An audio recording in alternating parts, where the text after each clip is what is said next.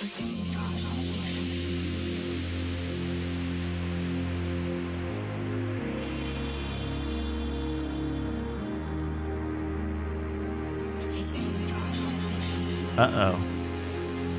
1 hour ago, Quesadilla is now in the app. What?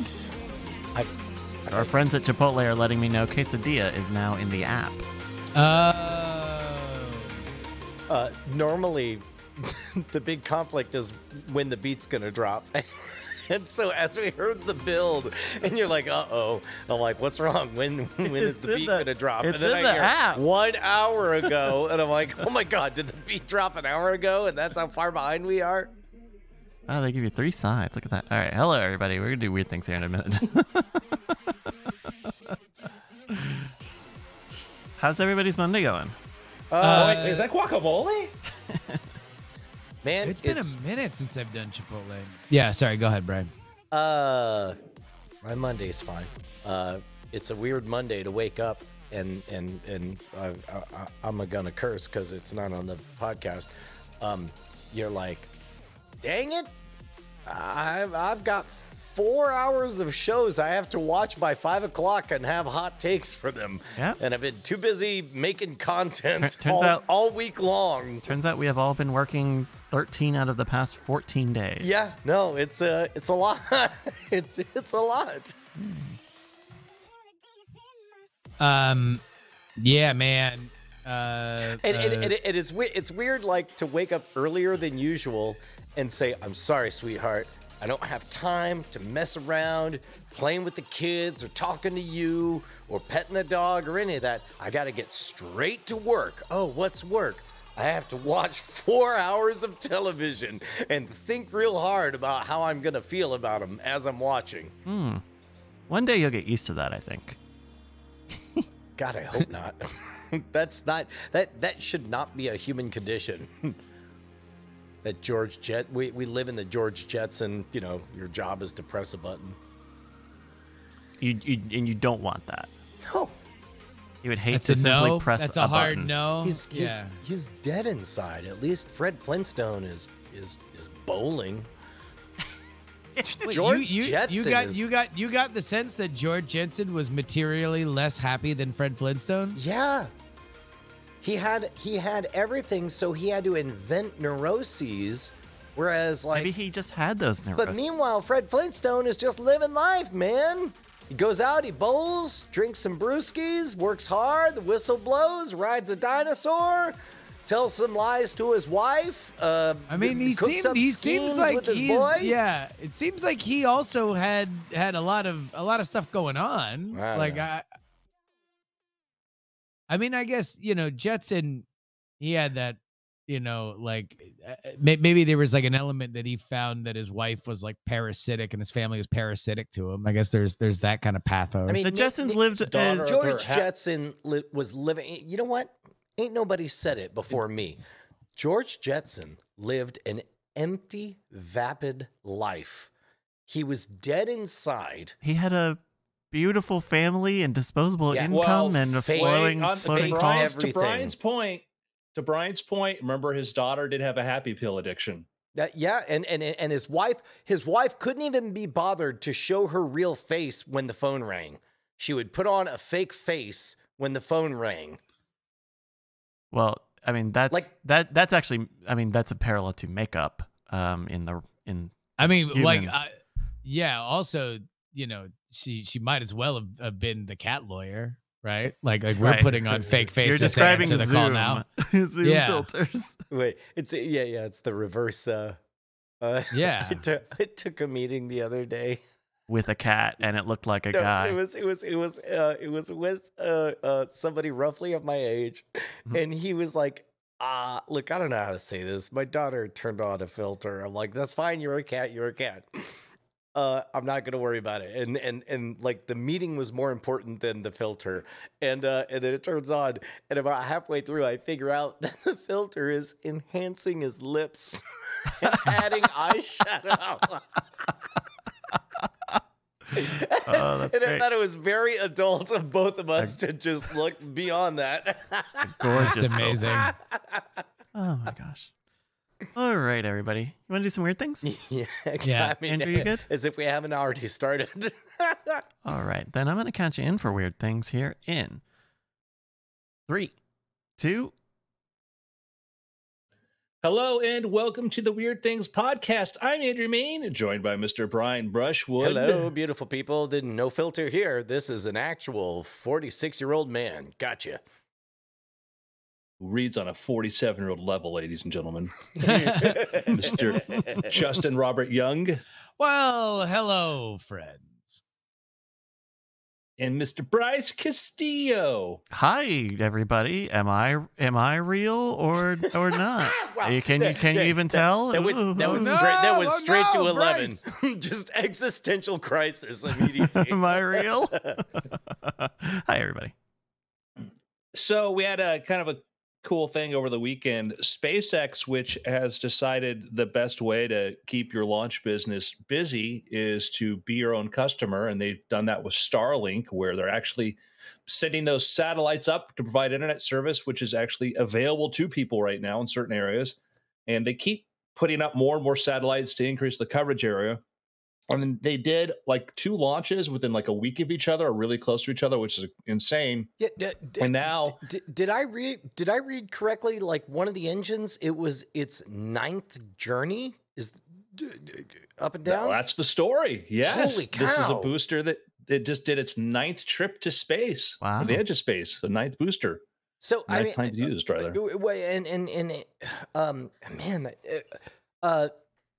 Smart all around, because if you're looking to outward facing customers, every time something gets used when it comes to space travel, you get a little bit more suspicious of it. But if you have all the internal numbers that say, hey man, more reliable than ever, then yeah, just keep sending up your own stuff and build the second internet. Well, and this is also where the rubber meets the road in terms of the point of this, which is that reusability brings down costs. Like that is a thing that they can test in concept by bringing something back and then sending it back up.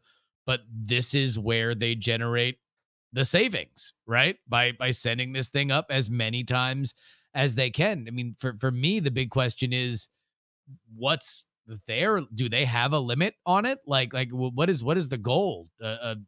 15, 25, 100?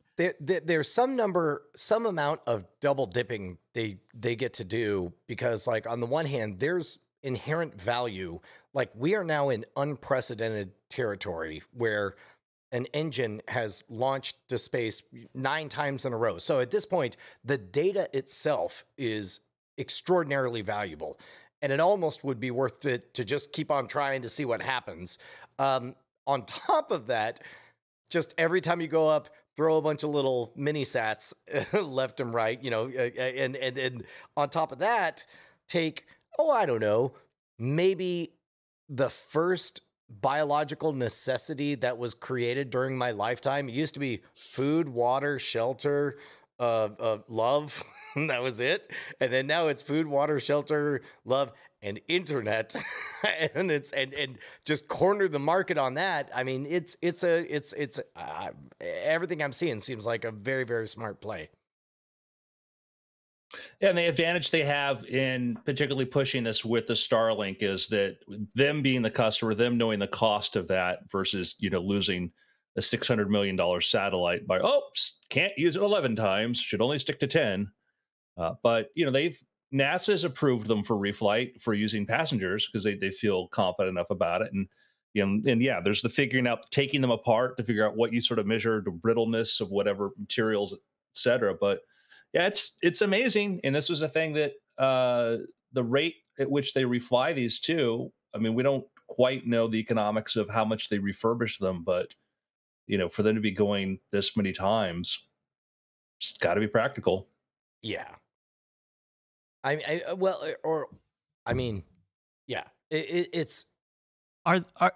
possibly astonishingly practical. Like that's going to be the surprise, is just how much they're saving. Because really, if something returns back to Earth appearing to be in fully reusable shape, it's just tests. Test. Maybe, I don't know, a few $100,000 of, let's be sure. And then pretty much you got a free rocket to go again. Yeah. Do they have a sense of how kind of unlimitedly they can reuse these rockets or these first stages? I mean, obviously they're testing it now. They're kind of breaking through, these barriers so far, but do they have a sense of like, oh, we're going to use these like only about 20 times and then we're just going to make a new one just to be sure? Or are these going to be like planes? Elon Musk had said something about like 10 times would be the goal, a stretch goal being like 100. Okay. Okay, cool. I mean, yeah, even a 1 in 10 save, a 10 times savings would be good, but I'm sure 100 is even better. This might be a fun thought experiment, and we can either root it in actual data or just make up the numbers. But like when I get on a Southwest Airlines flight on a 737, it never occurs to me to wonder how many times this craft has flown before, how many quote unquote successful missions it has accomplished. Do you guys want to guess what that number is, or do you want to express what number would make you comfortable or uncomfortable? Because well, I mean, like whether I don't really have a sense of anywhere between 1,000 and 10,000. I seem fine with. For some reason, 10,000 feels like past that. I'm like, well, I don't know about this old bird. But meanwhile, because it's a long distance, right? I'm assuming it would be a longer distance that these engines are taking than say a cross country flight. Yeah, and a lot more stress during the trip. Yeah, because in airplanes, the engines you measure sort of by hours, and the airframe you measure by like trips because of the different sort of stresses. So, like there's engine hours, like it's something like every 2,000 hours or whatever is when they do like an engine recheck or rebuild or whatever. And you know what's funny is I have no hesitation when it comes to boating technology. Like if you said we're going to take an overnight 3-day journey on a wind-powered craft that was built in 1787, I'd be out like, that sounds awesome. Wouldn't even worry about it. I wouldn't even know why I should be worried. I mean, like in the Oakland Harbor, they've got FDR's private like yacht that just goes out for historical tours, and you can rent it out for your big soiree. So it's like that stuff that just exists for commercial gain. And that's out there on the water. So I don't know. I guess the only thing that I would wonder if I'm looking at it skeptically is like, Andrew mentioned before, we don't know exactly how much refurbishment there is. Like, are we in a ship of thesis territory where it's like, oh, the same rocket's gone up 9 times, but it's like it might have cost a lot of money to get it ready each time. That would mitigate what we assume to be gigantic savings. Well, you can see as far as the external parts, like you can see the charring on that and whatnot. And that's a big cost of it, is the airframe. And then you have the engines themselves, which they have a factory to produce these. I think they use the same engines because those things get relighted, whatnot, over and over again. And so that's sort of like where the stability comes from. And there are certain parts that they look for the brittleness.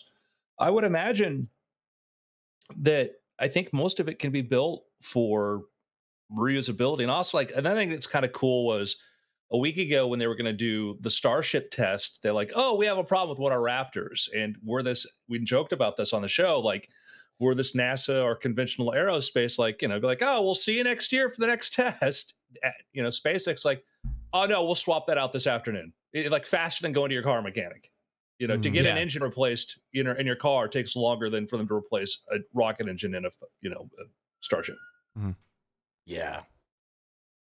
I think in terms of number of trips, I think the number of trips acceptable for an engine will go up as we get closer to consumer grade, right? Once this becomes even a little more time tested, there's a little more sense of like, okay, these are the things that we need to maintain these things on after 10, 100, 1,000 flights, what have you. What?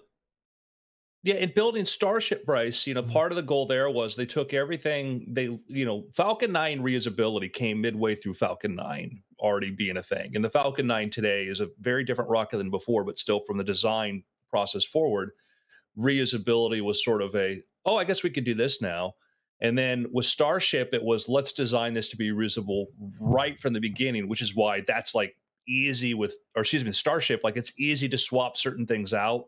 They know, okay, we got to pull this engine out. We got to do this.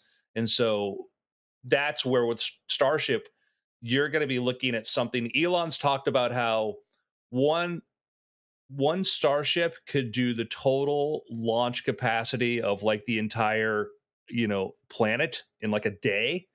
And people are like, no, but you still can't fit that much into the Starship. And Elon's talking about the idea like, yeah, but it'll do 3 launches in a day because it'll just be that reusable.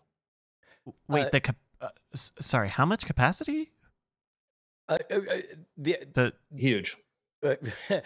Basically, pick a big number and then have the world scratch their head and say, but how would you get all that up in one rocket? And he's like, no, dummy, you would just take 3 trips. And it's like, oh, like you've got a U-Haul van and you can move the same amount of tonnage as an 18-wheeler in one day.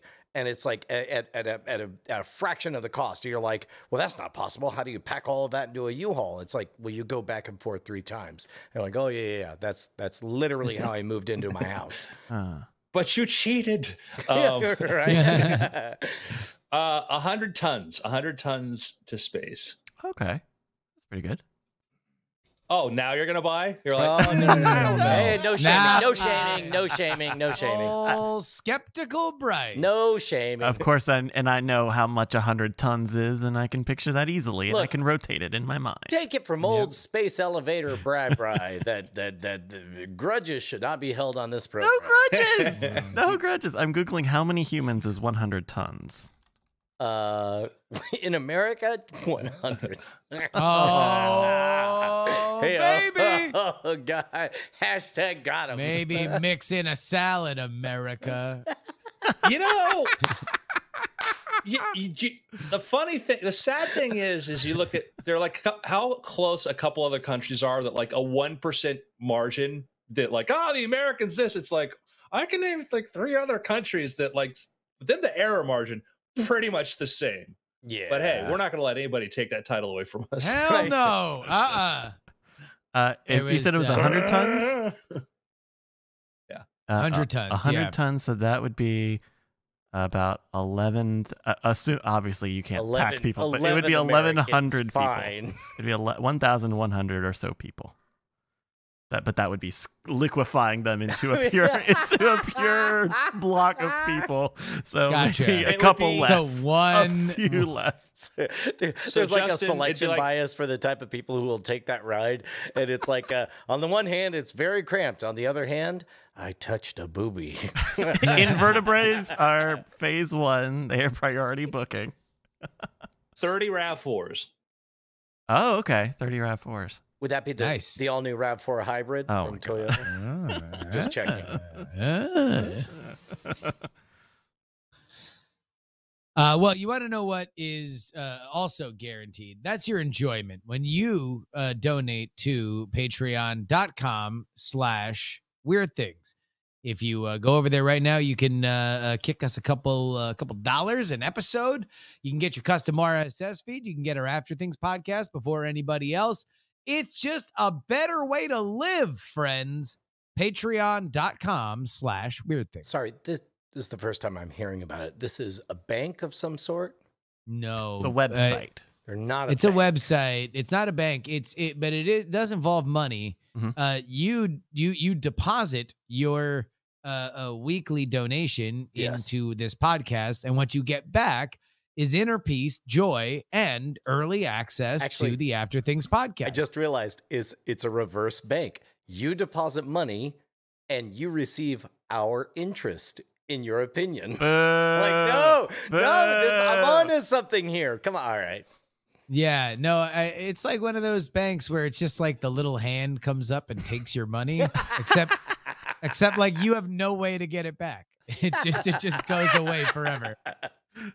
Please give us your money. It will not go into a box where it cannot be recovered. No. It can support It's us. that instinct where Bryce is like, guys, seriously, come on. Yeah. Do any of us want this to make money, please? We can recover it. Yeah. We recover it. You can't recover That's it. You, the It's listener. like the This is most. such a... It's the most secure form of cryptocurrency where once you Exactly. spend it, it self-destructs Yes. and nobody can use it. the worst description of bartering I've ever heard. It's the ultimate. It is simply a transaction. It's the ultimate NFT, non-fungible token, in that we take it and you can exchange it for nothing. You can exchange it for mushrooms. Yeah, there you go. Yeah. Also, the mushrooms are metaphorical. Do we No want to actual do a little motion. brief NFT? NFT? I actually, Conversation? I've been out of the loop on most of this, so I would actually love to get caught up on. I'm actually what is known. bullish on it. Really? Yeah, I am. Yeah. Okay. First of all, so crypto is cryptocurrency because it is definitely scarce and, I mean, unless you're Dogecoin, if you're a real cryptocurrency, it's the scarcity that gives it real valuable or real value. It Hold on, functions hold on. like a... Can I do real cryptocurrency? I'm doing air quotes, Yeah, everybody. okay. Right. Sure. But I mean, but- cryptocurrencies function as a currency. But meanwhile, non-fungible tokens sound like hand stamps. They're zip file. You're You- basically a zip. Okay. Like All you right, could just all right, keep hold on, on hold on. stamping Before- all no. the hands, and everyone can Before- have Well, a star. no. on No. their So hand, so here's the key. Don't even focus on the scarcity, right? right. Focus on the fact that each Bitcoin can be deliberately identified and tracked. Like- That's what the blockchain is. Right. Like just literally There's- only focus There's on only the idea one, that and we know it started here, and then went Yes. to, and then went to, and then went and to, then went to Right, and do, right, okay. right. Mhm. That's the only thing you really need to know with NFTs is that technology exists. So now take that idea and now apply it to whatever level of digital collectible you can think of and say that, all right, we are minting 50. This artist is saying that they're going to mint 50 of whatever for Brian. Brian is going to mint 50 gifts of that time that he shot himself in the mouth with the Nerf dart gun Oh, that was a good. and Yeah. fell over. Right. Right? Okay. But and now and they'll be special because they'll have like the more you know signature No, at the bottom. nothing. No, wait. Nothing. Literally just But Just there's you're already gonna a sell a that- billion of them out there right now. That's right. and That's right. Yes, and correct. only 50 of them will have that blockchain technology for which you are able to say this is the 1 of 1 or 1 of 50, this is 2 of 50, this is 3 of 50, and so on and so on. So yes, you can see that GIF wherever you want, but because of the NFT and the blockchain, You don't really you will have know it. that you purchased Right. the 1 of the 50. It is- And it is like a- because it's Mhm. ordered like any kind of baseball card or anything like that, you can prove relative to the others that you sold that there are ones that are more highly valued than anything. Only think of NFTs as or the blockchain as like the cardboard or the foil for which just denotes the fact that it is a thing and it was produced by the production house that put it out into the world. That's the only thing you need to realize. It's like the fine art market, but now it's digital in digital goods instead of paintings and sculptures. I mean, you that's- say the fine art market. The first thing I think of is the International Star Registry, where they promote Yes. themselves Yeah, as being I also the agree. authority. That is Okay, what a lot okay, is going on. Is okay, like yeah, people yeah. stealing. Hey, want to buy A star? Sure. the Pop-Tart cat? Actually, the Pop-Tart cat guy did put it He did officially make make one. But NFTs, a yeah. lot of the memes, you can go buy memes, and some of them are not. That's the thing, is you can say this person is selling you this thing, but there's still not any authenticity of like, are you allowed to sell this thing? What do you actually get out of this thing? The big one has been Top Shots. Is that what it's called? The Top Shot is, that was sanctioned by the NBA, and they are selling moments from, I believe, this season only, and not every season or not everything is great, but you do get the fact that all right, well, if I'm going to buy this person who's been okay, and it's in the low 25s of a 500 a 500 NFT run, then I know that I'm going to be able to sell it in the way that you would a baseball card or a basketball card going forward. The reason why this is taking off now is because all collectibles have exploded during the pandemic. People sat in their apartments and they were like, what the hell am I going to do with all this time? And they felt nostalgic for their childhood, and they decided to fill out those Pokemon card collections. They decided to do basketball cards and football cards and stuff like that. And so this is a digital version of that idea. Yeah. Yeah, I mean, I think that's kind of a good overview. Would you say, Andrew? Yeah, I'm just listening because I'm fascinated. I don't have a take. I actually had a conversation last night on Twitter with all people, but Rony Abramowitz, creator of Magic Leap, about this, because he tweeted something, I responded, and he tweeted back to me, and I can't predict when you're talking about things that aren't because it's literally non-fungible. When you talk about the idea, and it's a thing with doesn't really have intrinsic value, because like the Top Shots things are fascinating, because like, would you like to own this clip of LeBron James making a dunk? And be like, yeah. Well, you don't really own it. You can't license this or sell it. You just own this.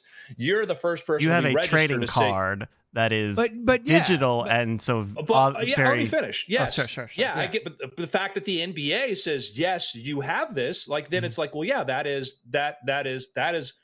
to people. There's a value there. There absolutely is a value there, because that authenticity, the people who can assign the rights and you can say this, like, yeah, it's why you could, in a perfectly rational, cold economist world, trading cards wouldn't exist. All these other everybody, and brands like Gucci wouldn't exist either. But the reality is that these things are worth hundreds of billions of dollars, and that they have tremendous amount of value to people. Autographs, et cetera. So like, the rational part of me goes, but wait, I'm like, well, there's a big part of the world that doesn't follow the way you think things should behave, Andrew. So fascinating. And the other thing is that it solves a market efficiency in collectibles, or market inefficiency in collectibles, where you have to find out whether or not this collectible was kept in the right amount of shape. You have to authenticate it to make sure that it's not a fraud. In the autographs market, fraudulent autographs are like rampant, right? So that's a problem.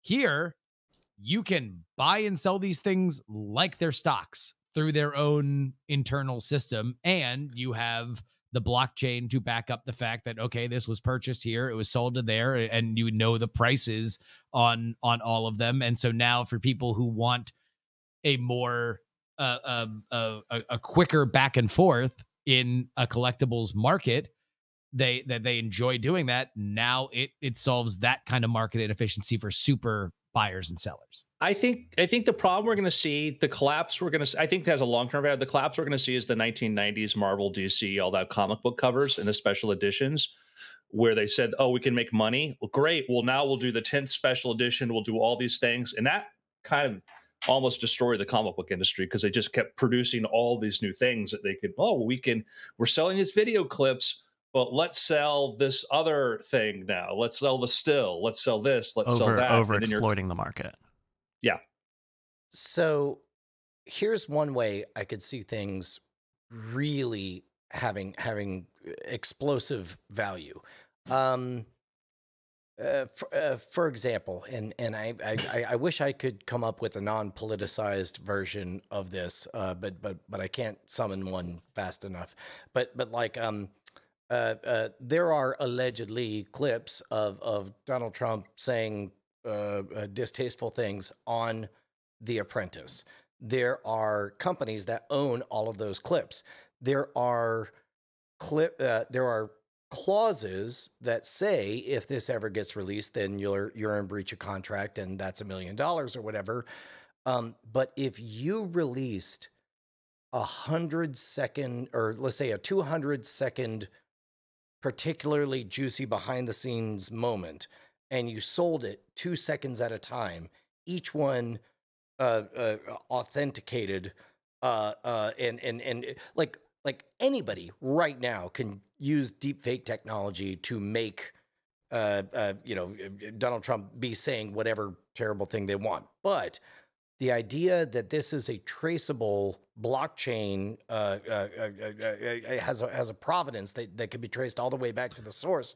Well, like selling that off 2 seconds at a time could suddenly become what's like, well, yeah, we're gonna pay the $1 million penalty, and we're gonna make $80 million on selling all of these 2-second clips. Okay, so now, yeah, you're trying to figure out how to get beyond whatever, if Mark Burnett and Donald Trump had a falling out, and now Mark Burnett wanted, let's imagine that he was strapped for cash and couldn't handle paying lawyers or whatever, and wanted to make it a 1-for-1 money transaction that actually made cash for him. That would be a way to do it. Let's say somebody with a cell phone was at the right place at the right time. Like basically, you're selling true news in a world where anything can be faked. well, You suddenly, if you got the best shot of, again, terrible thing. I can't come up with anything better. The plane one colliding with the World Trade goodness Center. gracious, Jesus Christ Christ. Almighty! No, nothing. Part of the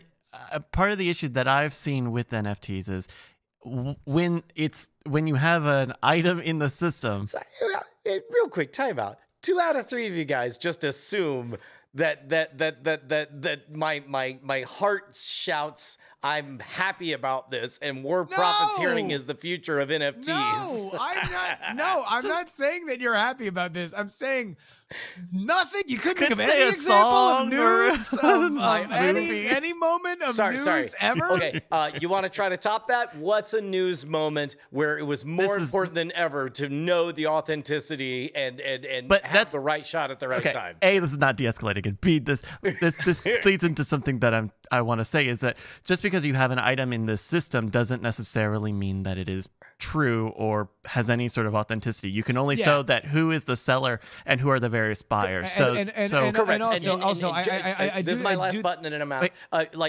There'll be some version of Sotheby's, somebody who is in the business of verifying. We know this is authentic. That's why there's only 20 of them. They're being split into 2-second chunks, and now they're up for auction. Okay. Well, All that's right, what you're seeing is companies come out to do that.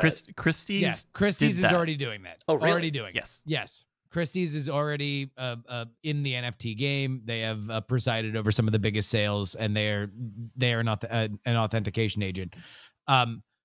Brian, you have kind of taken the conversation sort of like 2 steps beyond the kind of like basic understanding of it, and you are saying like, all right, is there a way that you can totally reshape the concept of news, right? Like now instead of now what we think of as like buying the newspaper for posterity or buying some element of things for posterity, now could you really have that on a digital level? And then on a more granular concept, could you own a part of a major gigantic news story, and that could be your own collectibles market?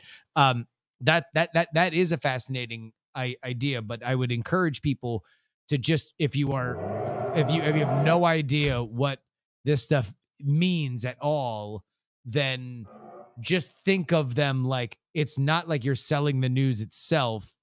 You are buying the collectible trading card version of the news. You don't own the rights. Right. You don't own anything, in the same way that when you buy a LeBron James rookie card, you can't then go print up t-shirts with the LeBron James rookie card art on it. You don't own that photo. You don't own his likeness rights.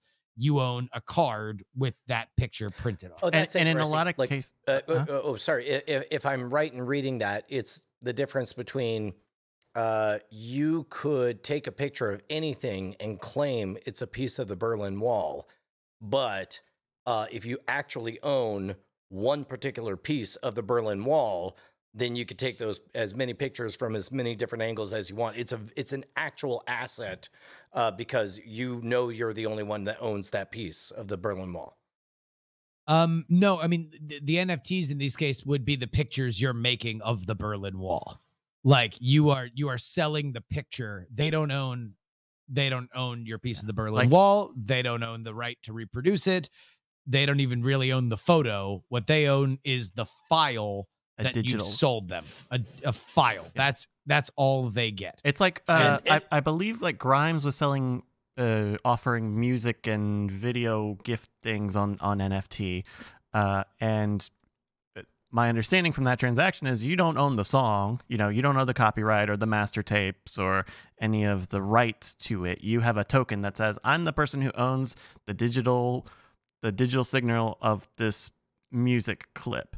And in a lot of cases, it's not even like, say, exclusive. It's not like you're buying the Wu-Tang album and you're choosing what to do with it. A lot of this is, here are some gifts, or like in the Top Shop, here are videos that anybody with OBS or XSplit can copy. And totally understood that that's where we're at now. But I'm fascinated with the version where the Wu-Tang album, there are 25 variations with digital signatures. So you will know which of the 25 instances are out there. You can reproduce it, you could sell it, you could stream it, you could do whatever, but we'll know where it all came from. And then I don't know. There's something about that authenticity provenance that I think is really, really powerful. It is a fascinating idea that you could be a band and say, yeah, we're gonna sell 50,000 authenticated copies, and people out there might buy the pirated ones or whatever, but to have a collection of the authentic copies will have value, even though it is the same thing, plays the same, everything else about it is the same.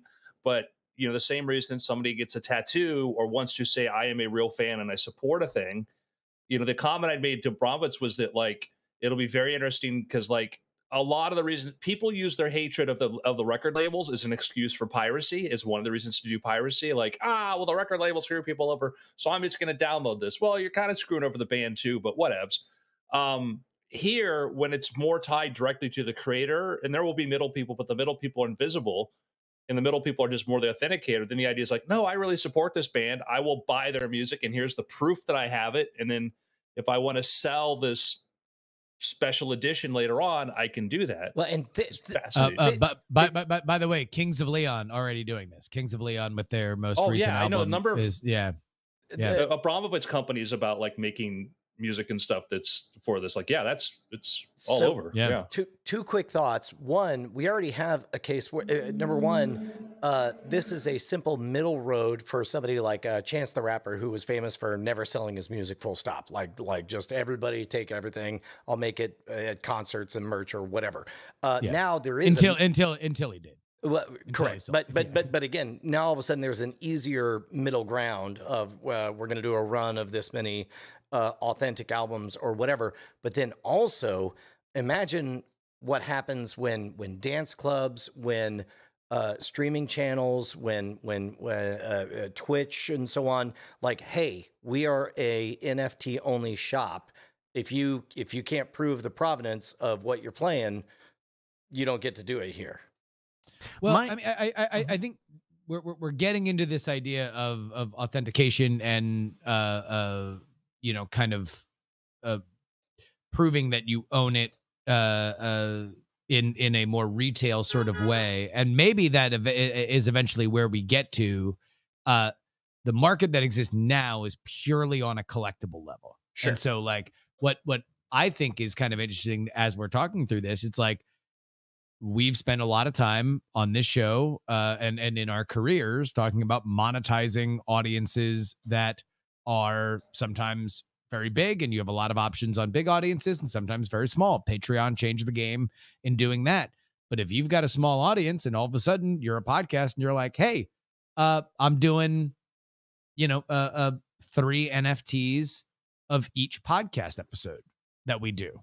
You can own your collectible of that favorite podcast episode, and now you guys can trade amongst each other, by creating this verifiable, offered by the creators, artifact. Like that now just what this opens up is the realm of digital collectibles on a level that we've never really seen it before. I assume that baked into NFTs is a complete aftermarket experience that the creator either can or cannot participate in based on their wishes. Like creator gets a taste of every trade afterwards, or you can, or the creator is like, do whatever you want, bid it up. Let's like again back to the actual clip of the moment. Like it's like, hey, we are now announcing we're going to scrub from the internet. We're going to make copyright takedown notifications everywhere it's seen. There's one clip that we own, and it's Brian stuffing a Nerf gun in his mouth, and we have the rights to remove it from any reputable site anywhere. But if you buy the token, you can do whatever you want with it. But don't even think about it like this is exclusionary, and now you're bully, and now you're trying to rip it down. The real kind of like next level idea is that how do you create scarcity in a world of abundance? Right. You don't try to then make it more scarce. We've been trying to make things more scarce so you can enforce value since the beginning of the internet, and it's a loser's game. We've watched it over and over again, right? Now, sure, there's a billion different gifts, but there's only one that's been blessed. Right. And that's what matters. Right. It doesn't matter if it's everywhere else. Doesn't matter if you even have the ability to put it wherever you want. You don't want to put it wherever you want. You want to keep it for yourself, and then maybe find some keychain that can exclusively show NFTs or something like that can authenticate them so you can have some sort of element to it. But this is not about you getting the only one. It's about you getting the one that's been blessed. Right. And I suppose it's interesting because I'm thinking back to all of the proxies we've attempted to put together to compensate for this lack of technology beforehand. For example, in a time where some people knew me from Magic, some people knew me from Scam School, a few knew me from TV. The only people I would care about would be people flashing our gang sign. And it's like I suddenly knew something real and true. Like the only way you got to our gang sign was by going through the gauntlet of riding the wave of BB Live Show, NSFW, and Night Attack. And now that can be digitally signed. So like if I get an email from someone who says, I've been following you ever since blank. In fact, I am one of 3 owners of this one clip. And then I see some kind of digital signature. I'm just like, this person has my full attention right now. What can I do for you? 100%. I think, and that's something where we're just in a lot of ways, as soon as I kind of grokked the idea of NFTs, I'm like, oh, wow, it's kind of odd that we're sort of just getting here. I guess this is one of the pandemic things where it's like collectibles got super hot and everybody's in sufficiently online for this to kind of get a level of critical mass. And then of course, the thing that's driving the coverage is the fact that, some of these things are selling for some ridiculous amount of money. By being bought by other companies heavily invested in NFTs taking off too. Yeah, sure. I mean, and I'm not here to vouch for the current market. I have no idea where this goes. But I do think that hell, just even look for the stuff that we do. Like if Andrew sells a first draft or a copy of one of his one of the books that's so funny you that still you said have that. full rights to, right? Or we do clips from Night Attack or anything else that we own all the full rights to. I don't know if it would have, a billion, a million or whatever some of these gaudy figures are, but like, will there be super fans that are sufficiently online and have their worth and have a sense of worth to a digital file? Would they want that as opposed to not wanting it? So I say maybe. I say 100% yes, and we've already seen it in the bootleg tape market of the 70s and 80s and so on. For example, like the idea of an album is going to come out on Thursday, and there'll be some minor tweaks to it between now, Monday, and Thursday when it comes out. When it comes out, you'll be able to get it for free, ad-supported, or maybe you are paying for a service, or maybe you bought the album. Whatever it is, you'll get the final one. But if you want one of 20 of the last minute, very few changes are going to be made. It's pretty much the full album. We're almost there, and it's Monday. We're going to make this available. And that idea of the artist being able to get a taste of all the trades afterwards is fascinating, because usually when you make a change before release, it's because it's something that you're embarrassed of or worried about or you don't think is going to play, but for some reason becomes very, very special to people. And the idea that down the road, it's like, oh my God, I mean, God, I'm just going to be king of the terrible analysis. No. The Black Eyed Peas released a song. Most people know it by one name and not the other. Right. So imagine if the first one, which by the way was in the movie Harold and Kumar Go to White Castle. Imagine if that one was an NFT and just everyone knew the other one. I mean, look, I think that you're on the right track, but I still think you're gilding the lily. The point is not that it has to have that special thing to it. The point is that it's just the blessed one. Like you are still thinking in a world where, oh, well, this is valuable because it's the misprinted Mickey Mantle, and that's what sets it apart. That this is not, you don't need that. It's not even that. This is well, I mean, maybe it will down the line, right? Maybe this is the another permutation on it, but that is a relic of physical thinking in a way that. Imagine I wanted to build a media like streaming audio empire, and I wanted to provide people the ability to buy physical pieces of it, but I was afraid that it might fall apart at one point and I might have to demolish the building that it's set in. Sorry, hold on. Let me. I'm sweating a little bit. I'm just gonna use my sweat brick-shaped pad. Sorry, like, you were saying. I was thinking it's like kind of like I wasn't speaking of you. I was thinking of something else that did this, but like a virtual brick, if you will. Yeah. A virtual brick. You can't use it. Doesn't do anything for you. But I gotta say, hey, I own a virtual brick. I've got a thought about this, and we'll see what you guys think about it. But I think the mechanisms and the ideas behind NFTs make sense, right? Like, I think the value of having, saying, okay, this good is traceable back to this original source, I think is a very valuable technology. I also don't know that it needs to be attached to cryptocurrency.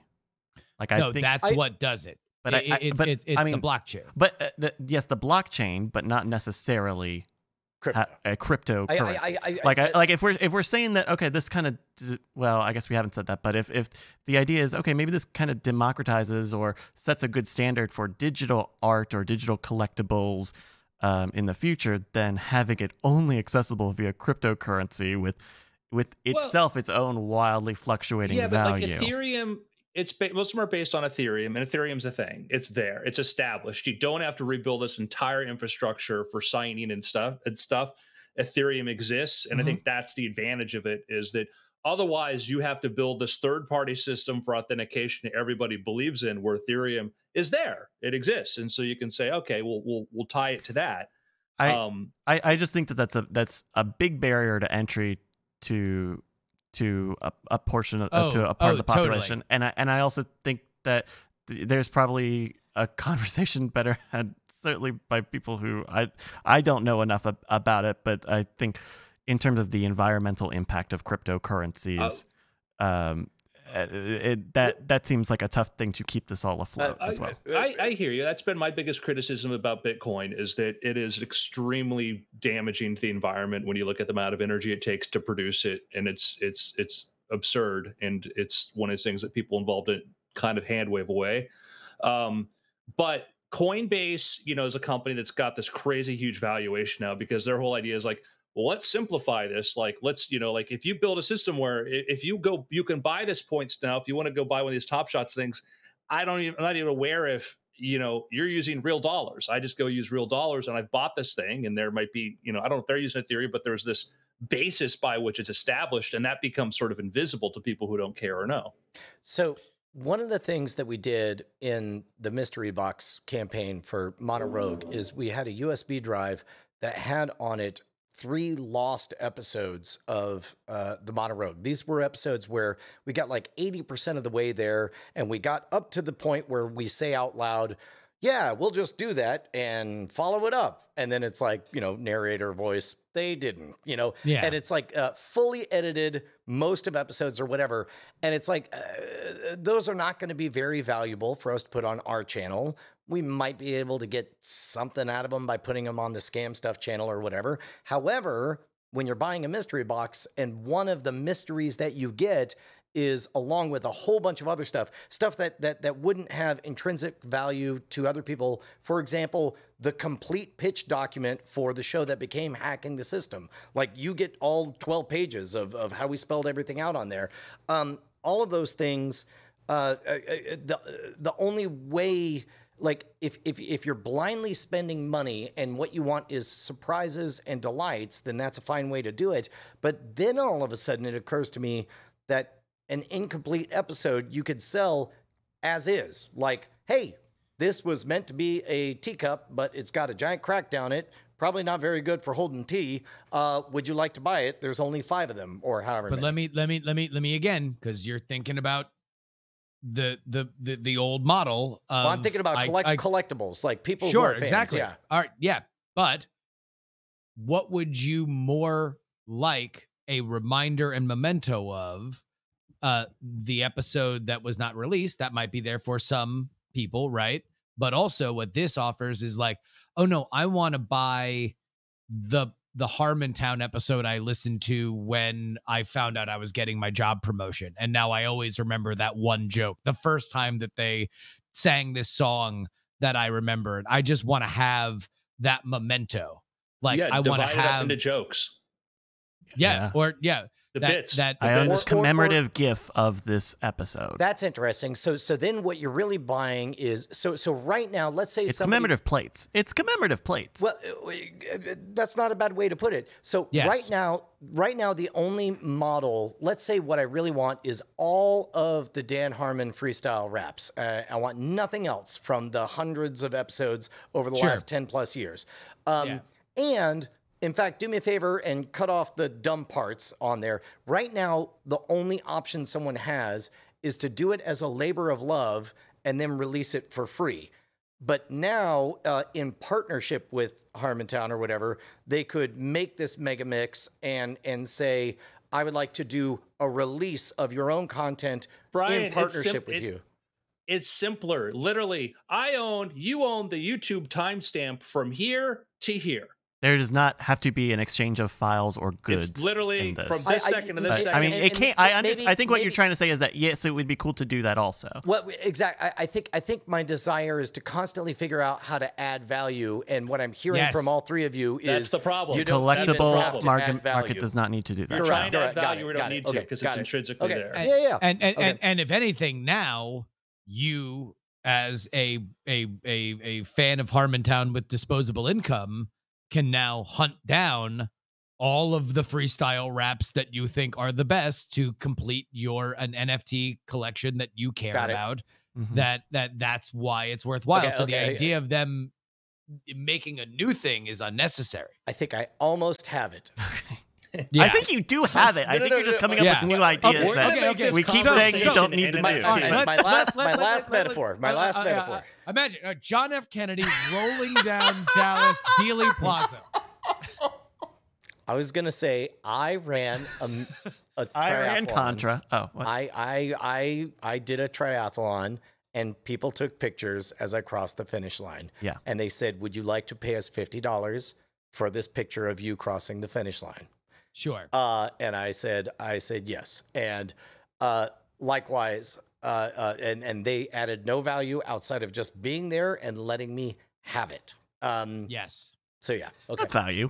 Yeah. I mean, So, yeah. that's them. That's someone Even making then, something. Then I added value. Okay. all right. Because ultimately, what NFTs are now is someone saying, "Would you like to own what your place was in the race?" And you would get a token, a virtual coin that says Brian owns coming in third place Yeah. in the triathlon. Not even. Thank you for putting me in. I almost said 50th.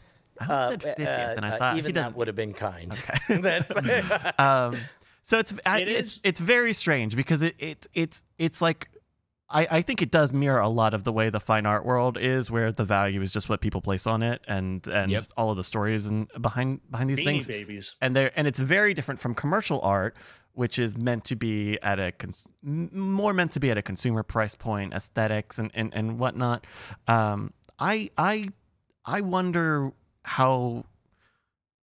I wonder how this ends up shaking out, because a lot of the stuff, like this is not how consumers how consumers consume things digitally, right? What they're selling is Yeah. basically GIFs, and anyone with free, very popular software can just copy a GIF. You can just right click on a GIF, and so I'm interested in seeing how this all shakes out from the everyday consumer, who NFTs ultimately are not really for, I think, and kind of the collectibles or fine art Fans. market. And Hardcore Okay, fans yeah, and you ready? and collectors. I got one last business plan. okay. Oh, Ford Theater. The the GOP can have this. The Dems can have it. The Libertarian Party can have it. The Green Party can have it. Hmm. A market for deleted tweets. But mean- then you get an ownership. Who owns does is Twitter selling them? Who can own? Sorry, I mean, technically, if they you're are- talking about they are authenticity, verified screen caps of tweets before they got deleted from the enemy. So it's like if you're on Team Purple and somebody on Team Green says something that they don't like, and somebody grabbed a screen grab of it and now it's gone or whatever, you can own one of 50 copies of those words that they can never unsay of those things that can't take. okay. I guess realistically, yeah. you wouldn't want there to And be a you would paper be- you would be trail of supporting- who is selling and who is buying those things. What you would be supporting your purple team in this scenario. The idea your purple- is you would be selling. Purple team sells the deleted tweets of green team. opposition research. So you are selling opposition research to the masses. Exactly. I think again, I'm dude, It's a paper overthinking it. trail. I'm That's a overthinking paper it, man. you are Well, you are outside of that. every in every moment. I'm like, Brian, take a picture of your face and sell it. And you're like, all right, but what if I'm What if I made put a on funny clown face? makeup? And I was deleted doing it and I was immediately. shaking my face, and I'm like, no, just yeah. What if I delete it? What if I take my phone, I bury it in the ground, and I never look at it for 50 years, and then I dig it up and I sell it then? No, literally just a selfie. It's on the file side that things are distinguished. And if anything, what's the two things are fascinating about it. Number one, now the mundane becomes precious because you are able to codify the amount of those that you are deciding to mint. The other thing is that, Bryce, compared to your fine art world, in the realm of physical goods, the size of your community is limiting, right?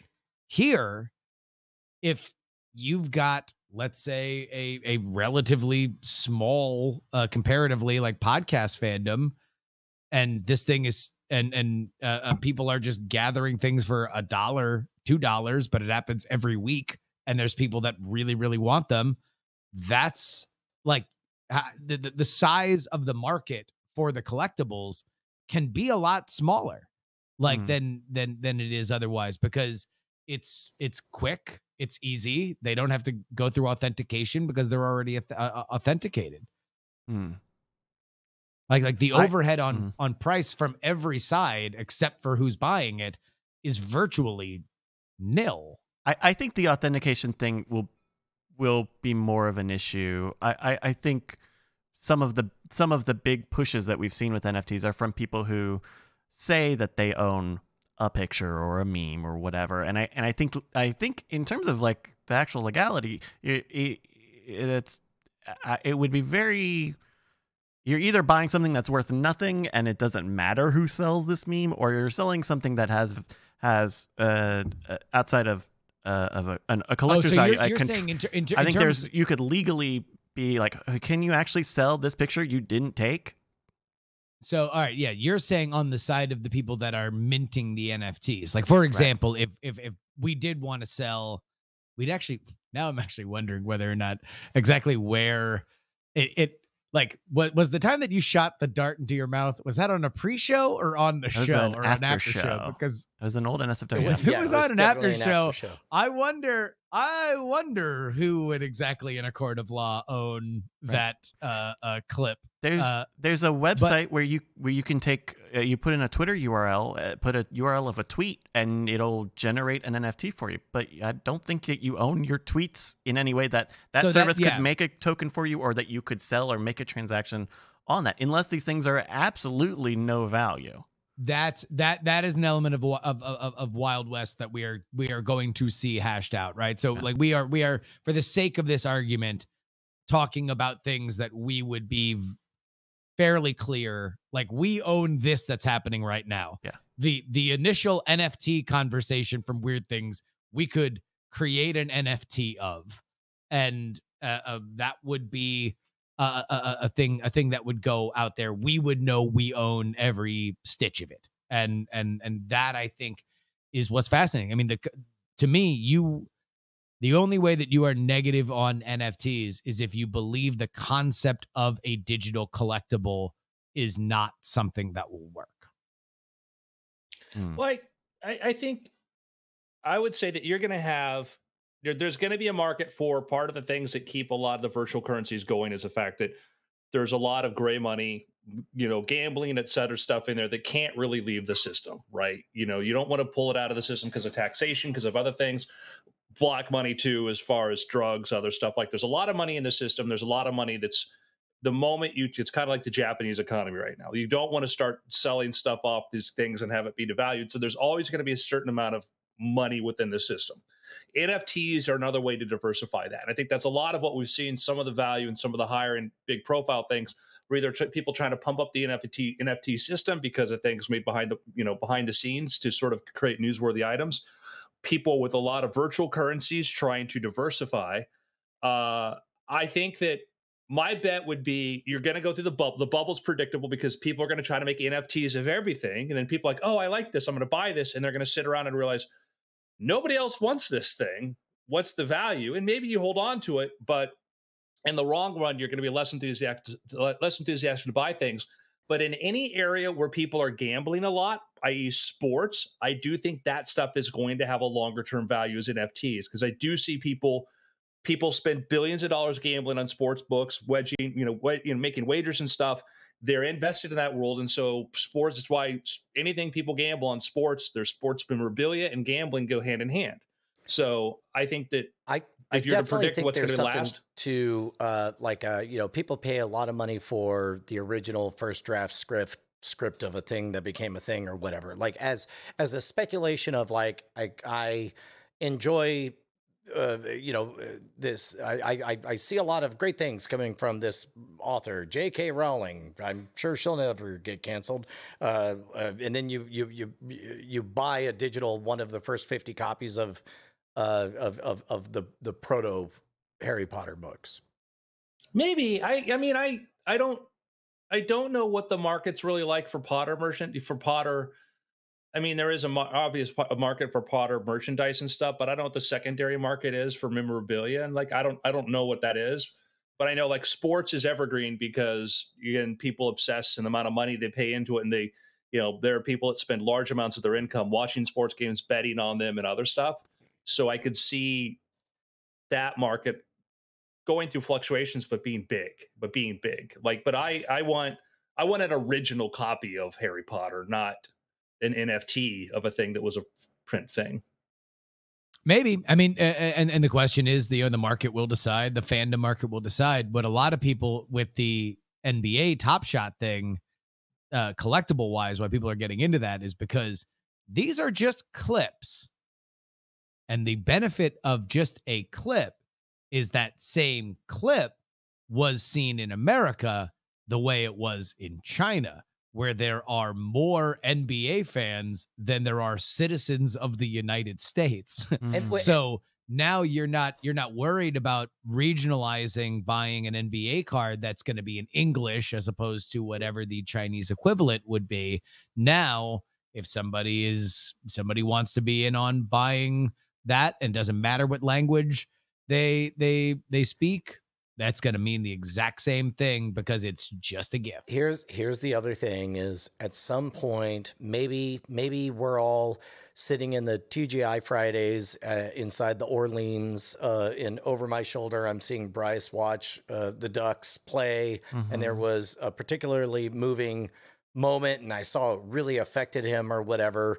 I could totally see myself like, hey man, what's a fun, I don't know, $50 birthday gift? Hey, I got you an NFT to this is the moment, and I'm giving it to you because it clearly was such a moment for you.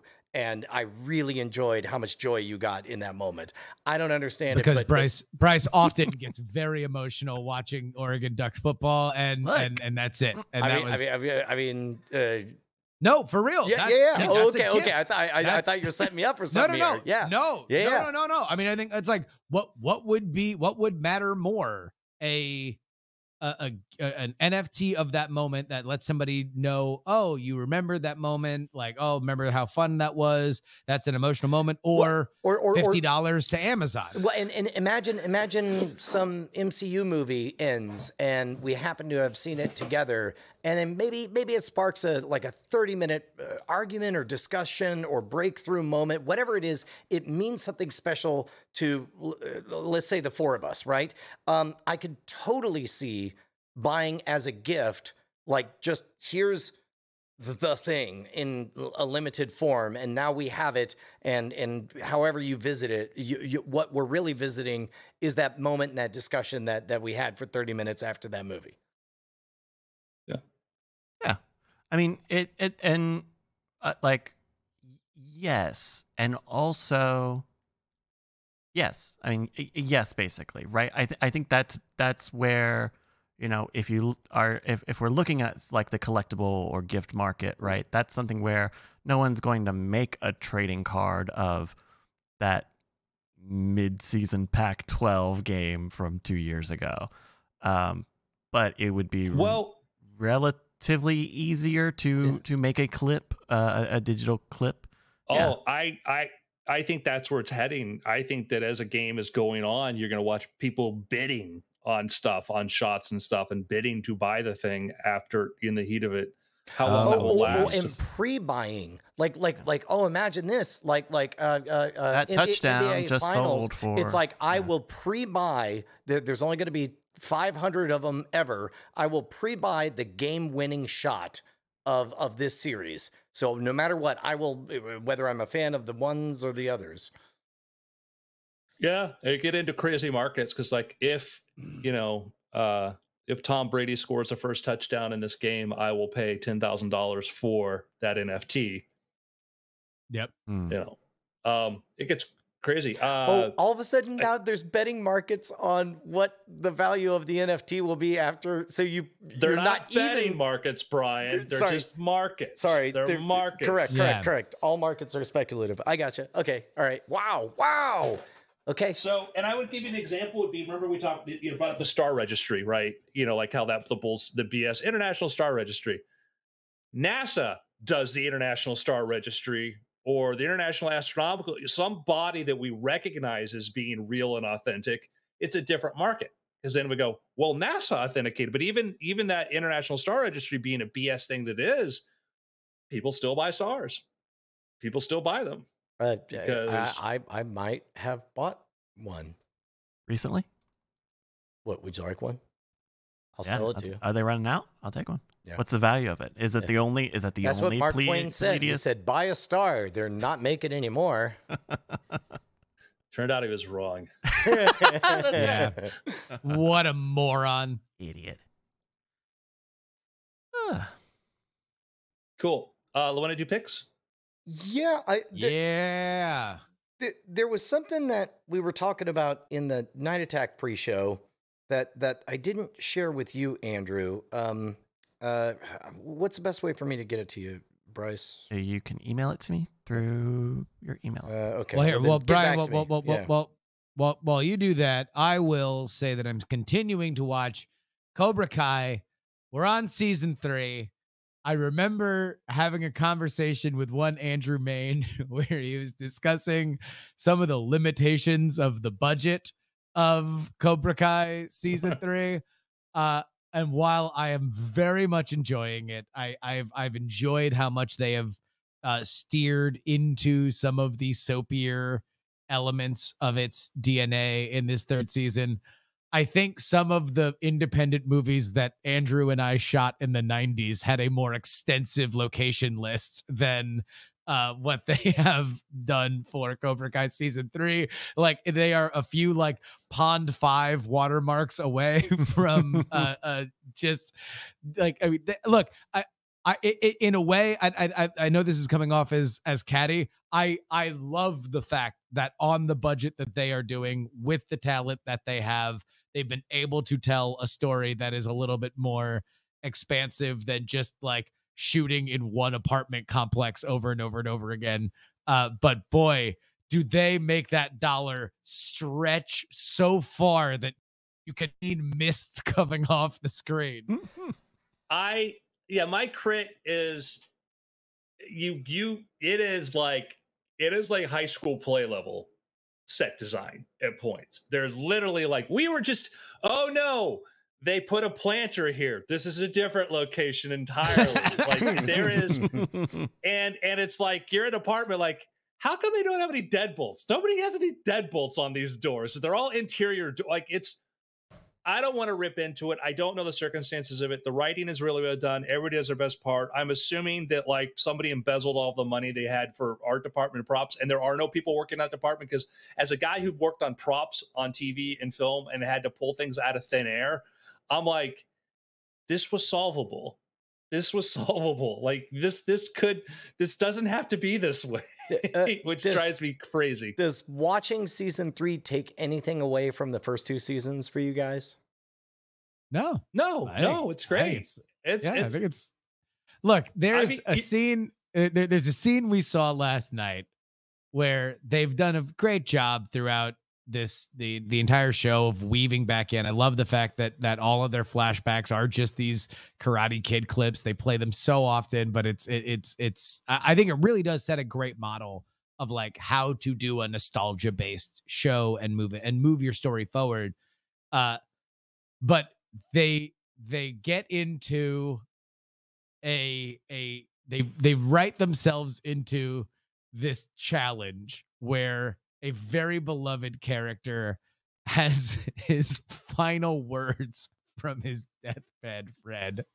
And it is so over the top and so amazing. Like I was crying, laughing while enjoying the fact that like this is the Karate Kid universe. Is it like a CW level like schlock?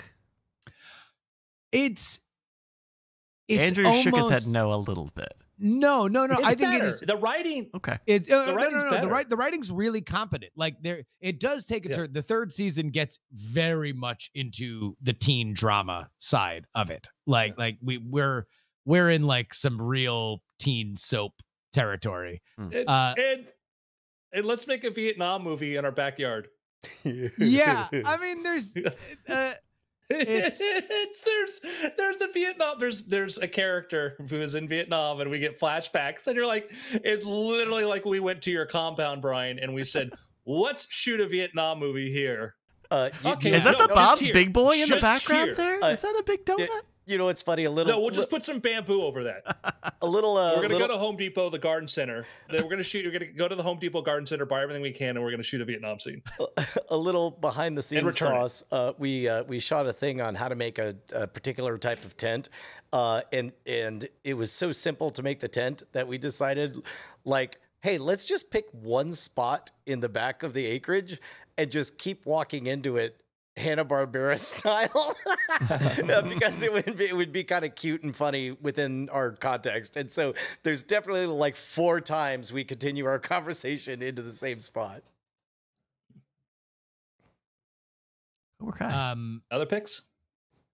Yeah, we talked about it in the pre-show last week, right before Night Attack. Through Reddit, I stumbled across a bootleg. I need to go buy the actual book somewhere. It was published in 2008 by, I think we decided it was Ukrainian, Croatian, Istanbul, Turkish author.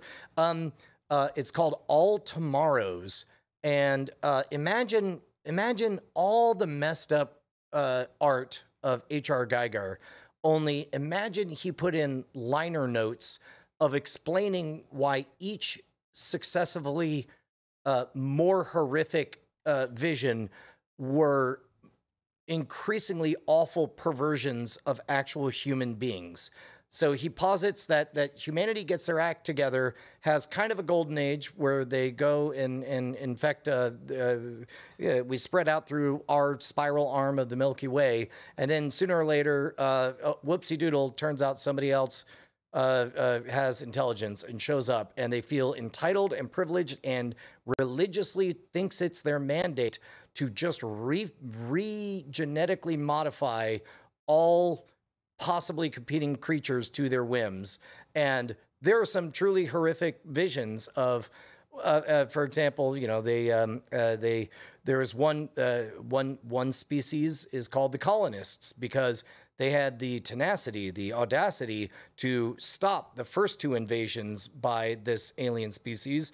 And upon falling on the third, they were stitched together and given one eye and one mouth and a rudimentary connection via nerve endings, so that for generations to come, they could know exactly how bad they done effed up. Likewise, there is another group that are called Manzels, where they're fully conscious humans with human faces that lack hands. So for the next 4 million years, they develop an oral tradition where they sing mournful songs about their loss at the hands of these awful aliens until eventually evolutionary pressures dictate, well, you know what? Why are we wasting all this energy on brain power? The younger, dumber, faster breeding versions, well, guess what? They eventually wipe out. That's how that thread ends. It's insane. It's bonkers. It's awful and haunting, and I loved it. All Tomorrows.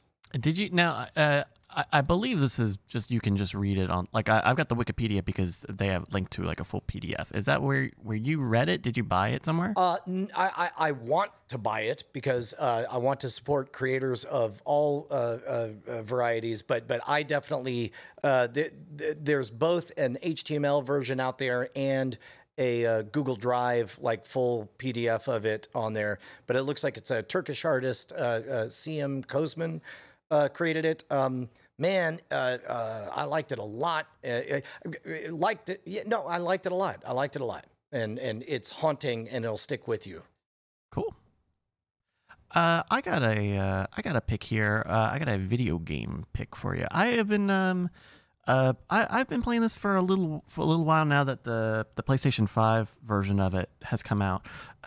This is a new game from Sega and the studio that makes the Yakuza games. They've got a new one called Yakuza Like a Dragon, which is very briefly, the Yakuza games were a series of fighting games. You would run around the streets of this fake Japanese city, and you would go and beat people up. The visuals are not maybe matching everything. Let me get there. So they were a series of games where you would go around and you'd punch people, and you would punch enough people until you won the game. And they're very cool crime dramas about kind of betrayal and commitment to these different clans of the Japanese mafia. They have a new game out now called Yakuza Like a Dragon, which takes that structure and the setting, right? It takes the idea of like kind of being in the crime family, kind of being away for a while, coming back, trying to figure out what's happening, but instead making it a turn-based role-playing game. So instead of, you're still going around the streets of this fake Yokohama city, a new city for the series, but instead of going into a fight and hitting buttons to punch and kick and stuff, it's turn-based. So you actually are, you and all of your friends are on the street, and it's your turn, and you choose attack, and you pick attack, or you choose a skill, and you pick a skill, and you choose your target.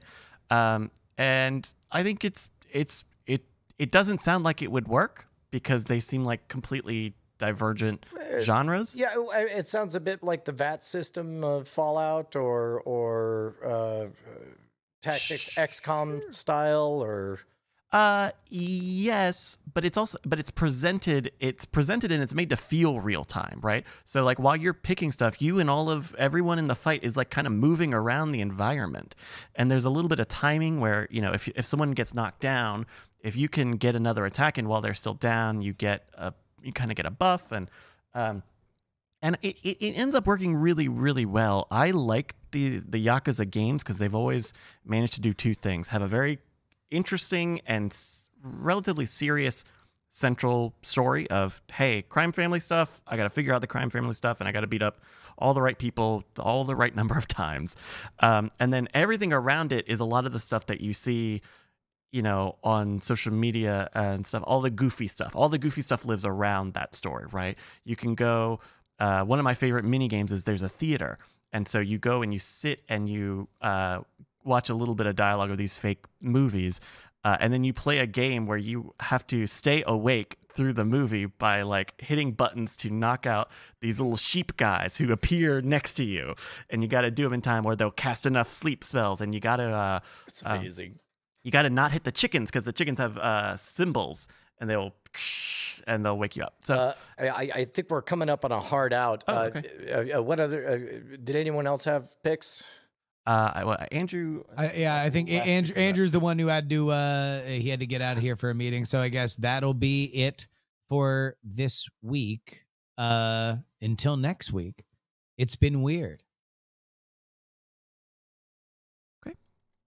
Sorry, I got tricked. I thought Andrew had enough time to just shout something out and then leave. But I guess he was already gone. No. Yeah, he had a last minute thing come up, and he had to bail. Yeah. But I think it's a good game. It works serious and silly. It all works together. Cool. Yeah. I'll just splice that into the end there. All right, cool. Did we say it's been weird? We did. Okay. Yeah. Awesome. Well. Game plan on After Things. Hello, After Things. Do you guys want to do just a quick 15-minute what have you been up to?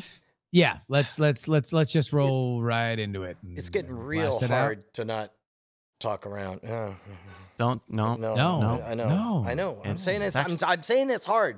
It's just hard. Just life is hard. Things are hard. Okay. Go to the bathroom. No. Okay. Hard. The answer is Don't no. say hard while you're telling me you're going to the bathroom. Ew. Hi, Justin. Supposed to be the consistency of toothpaste. Wait, that can't be right. I hope that's Yeah. not right. It is, yeah.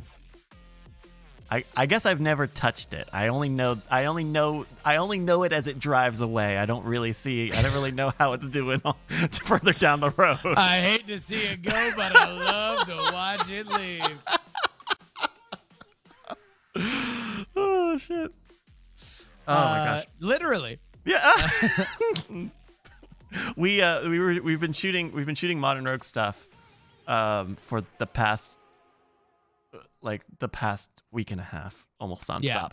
Yeah. But yesterday was kind of the end of this session, and it was kind of a long day, and we were doing an episode, and it was inflating a little bit. And so Corey, who people have seen on Modern Rogue many times now, was on the episode, and he, I don't know how well you know Corey, but Corey loves his dad jokes. He loves the corny humor. Yeah. And so we're doing this bit where they're just kind of given some free space for like 20 minutes to build stuff, whatever. And just every time Corey is doing some dad joke about whatever they're building. I don't want to spoil whatever they're building, but just constantly. And it was it was a lot. And I think it was so much that Brian has internalized a certain amount of it. A certain amount of just dad jokes. Just dad jokes are gonna happen now. This is an easy pull. I would like to criticize Corey, except for the fact that he is now effectively my unpaid property manager, as Ashley has done nothing. We got the AOK from Brian to send furniture for the new house to the HQ. Here, to the puppy. HQ. Oh, okay. And so Corey has just asked, hey, just so I know, just send me like the shipping, the tracking stuff, just so I know what is showing up. And like, we had a couple things show up and it's been okay. And then Ashley's talking about like, okay, well, what about like the couch and the bed frame and a dining room table and chairs and stools. Ooh. And I'm like, all right, we got to call Brian. We got to just make sure that that's okay. And Brian gave the okay. So it's like, there's now a lot of furniture that is showing up to HQ, and it is being managed by a selfless Corey. I mean, we should have plenty of space for furniture stuff. We should have. Look, I would say, knowing the facility, that there is enough, but it's also not like, the YMCA, right? It's not like, it's not a community property. It's Brian's place that Corey works at. So it's like, you do got to get the sign off from the boss before you just start like, oh yeah, here's like, like just one box after another is showing up as we, we're going to try and like furnish the entire place within 48 hours. Wow. I don't think. Yeah, because I guess because you guys are in kind of an apartment, so there's only so much living furniture that you would have, right? Well, we realized that, we're not. Our major dresser that we have in here is actually built into the apartment, so it's like, so that is a no-go. We need a dresser. We need a bed, because now we're going to have 3 bedrooms. Real bedrooms, yeah. So, like, we need to keep our bed for the guest bedroom. We're going to get a new mattress, which actually already showed up. And that's what that was. I thought that was a promotion. I thought that was a promotional product that I could steal. No. No, Bryce. Quote-unquote steal. Shut up, everybody. Well, yeah, no, it's swag. They give it to us. They give us stuff so that we can have it, so we know what it is. Exactly. But yeah, so like, there's like a lot of shit that we just need to buy. Like, there's a lot of stuff that just, it's the downside of buying a house that's 4 times bigger than your current living place is that you need 4 times as much stuff to make it spare. And just like, I mean, like in my old apartment, which was a little bigger than what I've got now, I actually had a little space for like a small square dining table. And I don't even have that anymore, Because that was the other thing for us, was realizing like, oh crap, we need to, it doesn't make sense to move a lot of this stuff. Like for the price it's going to cost to move it. We might as well just buy another thing, because everything has a cost to get it from point A to point B. Yeah. Did you need a break, Justin? Nope. All right, let's roll. So yeah, well, I don't know. We'll keep this 15, 20 minutes or so. Cool. Let's do it. Updates on where everyone's at. All right, I'll bring us in. In 3, 2. Hello, ladies and gentlemen. Welcome back to the After Things podcast. I'm Bryce Castillo, joined as always with Justin Robert Young. Hello. And Brian Brushwood. Ahoy. This is the show after Weird Things about being creative professionals and making our way in this digital wild west. Digital. I got a question to both of you guys because you have both done this on a level that I have not. Move I to am Austin. tearing apart my. Well, yes, that's true. In the process of moving to Austin, I'm tearing apart my studio because this stand-up desk is going to go with the movers. The rest of the stuff is going to come with me as I drive down.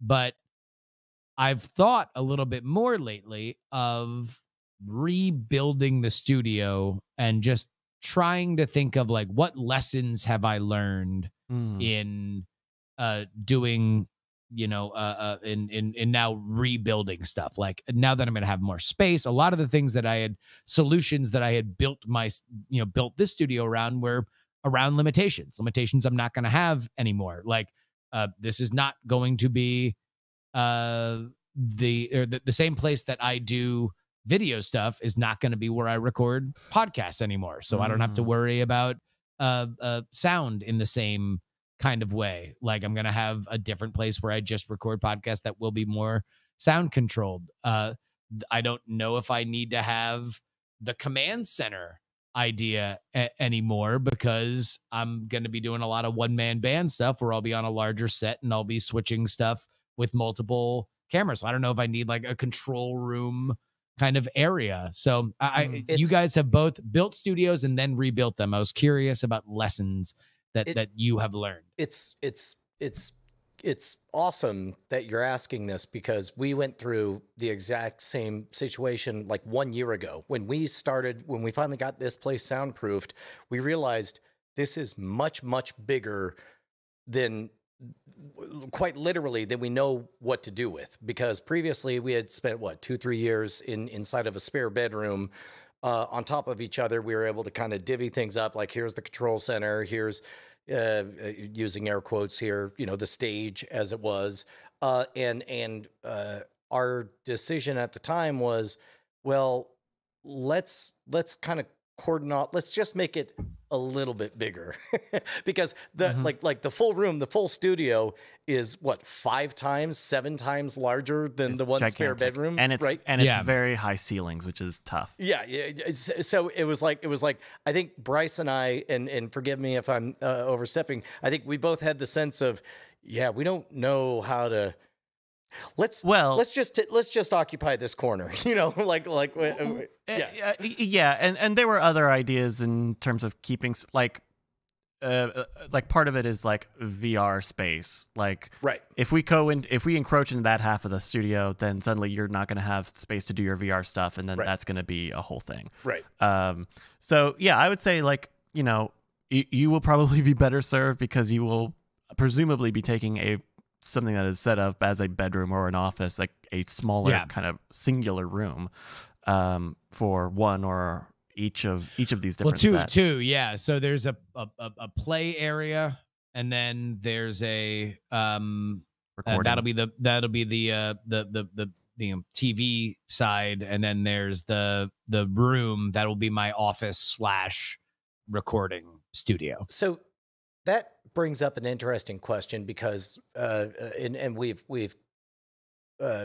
on phone calls kind of touched on it, but haven't explored it too far. I don't know if right now is the best time to do it or not, but like there's some discussion to be had of in a world where you're going to be moving to a city where either on a personal level or a professional level, you will have access to a lot of space to do things that like the question kind of becomes how much of what already exists at HQ is it in your interests to duplicate at home?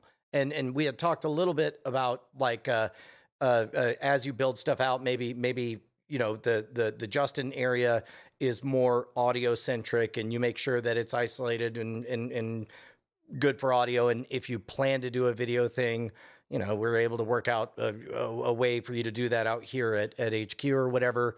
But there's so many interesting questions about like I don't know. I'll say Sorry, go ahead. This is kind of a similar thing. I don't know that I have a great takeaway, but I think that this parallels a little bit to how like I do a bunch of streaming here on the channel and stuff, and a bunch of stuff, and I do that all at home.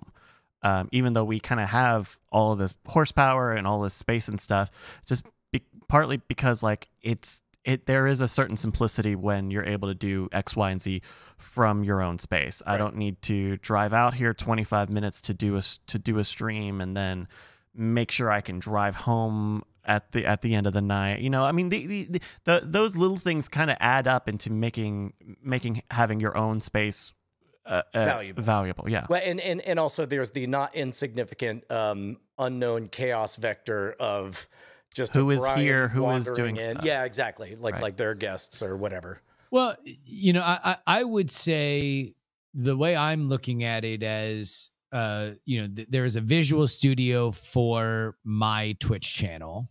And that is something that is kind of operated outside of outside of the stuff that we do.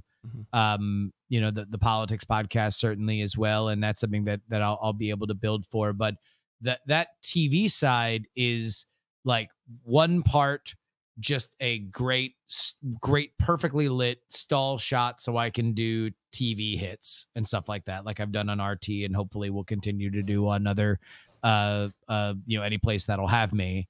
And then a larger set for the Twitch channel. What I view the HQ and the puppy for is for stuff that we do together.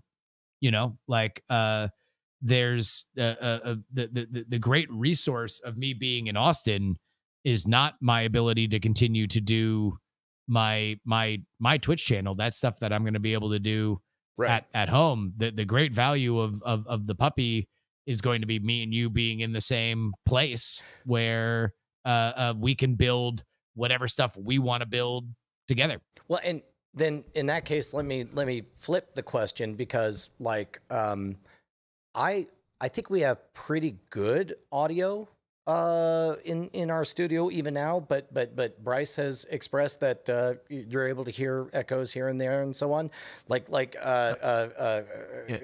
Yes, if what you're saying is that this is a unfinished treatment of this space, then yes, I would say that there's room for improvement on the sound side. Right.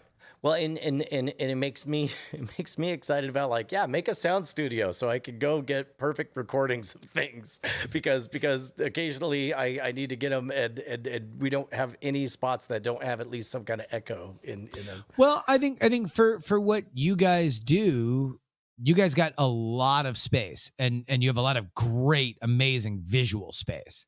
And I think that's the crazy thing about HQ is that it's still finding its sea legs, because so much of what you would have wanted it to do and wanted it to be became impossible just as it was coming online to be able to offer it. Right. Like having the space for a live audience, having people come and stay there, having live events, shooting the larger space because you're going to employ any of those things that we just mentioned. Those all became, strictly speaking, illegal.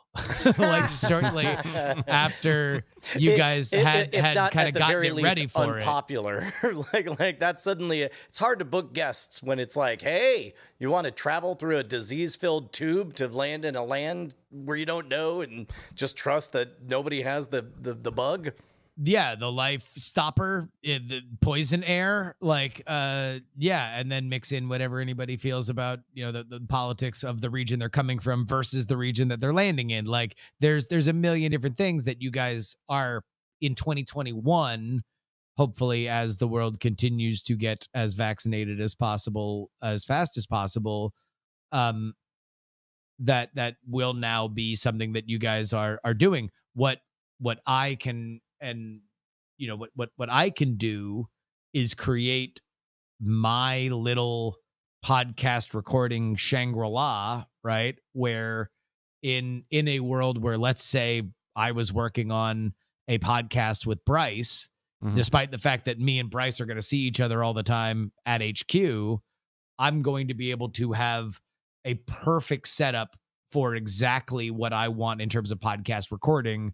And he can show up to my place. We can bang out, that if I'm working on it, I'm editing it, then boom, it's exactly in the place where I want it, in the place where I'm going to edit it.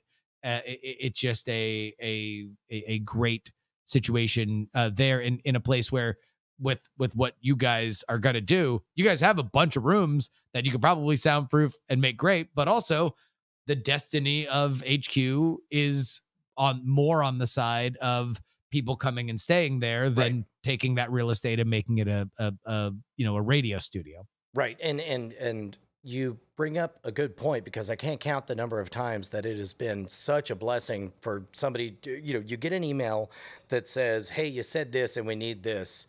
And it's like, just the moment you read that email, it's like a ticking clock. And it's like, how great to just, walk upstairs, turn on the thing, press the button, say into a perfectly good mic the exact right version of the read that you needed to do, and get it to them immediately, and then send it off. And then we can work on building you an ISO booth. This is not. This is the first I'm hearing of needing the. Yeah. Look, I think here's the larger point. The larger point is, I believe our ambition outstrips the real estate that we have combining both the puppy and my new place. Like, right. I don't think that we're going to be in a situation where we are in any way duplicating resources that waste what is happening there. And the valuable elements of that the puppy are just over the top, right? Like there's so much amazing space, and whether or not you have an ISO booth there, or if there's something that we're working on together where it makes sense to record stuff in my place, more places where we can get excellent top quality work done is better than fewer.